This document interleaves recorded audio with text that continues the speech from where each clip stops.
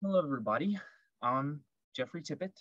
I'm an MET major here at Tennessee Tech, and I also minor in aquatics, which has to do with today's topic of effective freestyle stroke when it comes to survival. So, swimming in general and also freestyle is so important because from an article I read by RJ Reinhardt, 55% of people in the world do not know how to swim. 66% of women do not know how to swim. And also in 2019, 236,000 people died from drowning. 236,000 people did not know how to swim, and so they drowned. And this is mostly children. This is adolescents. So learning how to swim, especially at an early age, is so important. So today I'm going to be talking about freestyle and the main points of freestyle that will help you improve your swimming and hopefully help you to survive or become a better swimmer.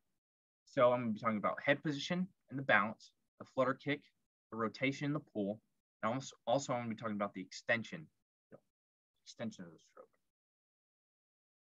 So as you can see here, her head position, she's looking straight down. Her head is in line with her body. It's in line with her spine.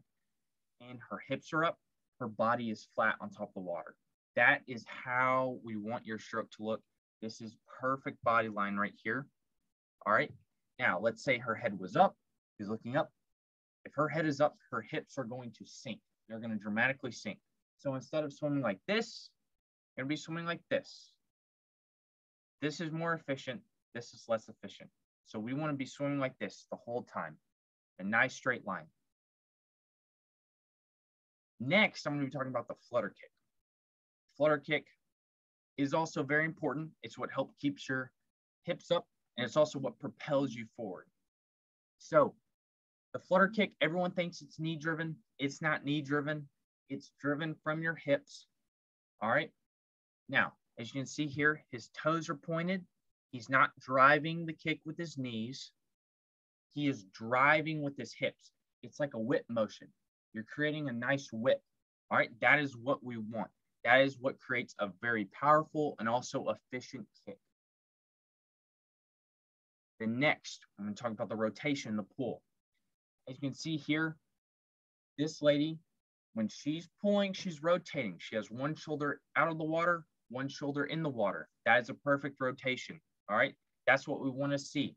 That nice rotation when you're swimming. All right. Also, as you can see here, she got that early vertical forearm. That's how we want to pull. That nice early vertical forearm. This is perfect pulling and rotation technique. I will say that again. This is perfect. This is awesome. If this is how your pull is and your rotation, it's great. Next, I'm going to be talking about the extension of the stroke. This goes in line with your pull and also your rotation.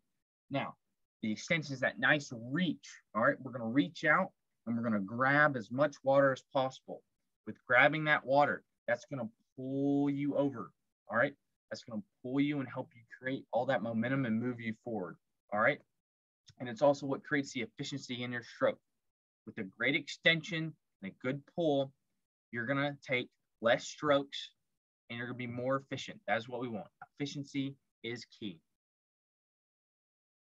So in summary, your head position and balance, your flutter kick, your rotation, your pull, and your extension are all key factors to being really good at freestyle. And if you're good at freestyle, that will help your survivability even greater when you're swimming. A lot of people do not know how to swim, nor do they know how to swim effectively. And with that, it is very dangerous if you do not know how to do that. So learning to swim and swim effectively, so important. So in conclusion, I think learning how to swim and swim effectively and correctly will help you survive. And if we can get people in the world to learn how to swim and swim effectively, that 236,000 people that drowned in 2019, it will get less and less and less per year. And that percentage of people who don't know how to swim will also get less and less. Now here I have some things here like USA Swimming, Nearby Aquatic Club, Summer Leagues. Those will help you learn how to swim and become an even better swimmer. And also there are classes at Tech that will help you become a swimmer and help round your swimming. All right, it'll help you become a much better and more confident person in the water. Thank you.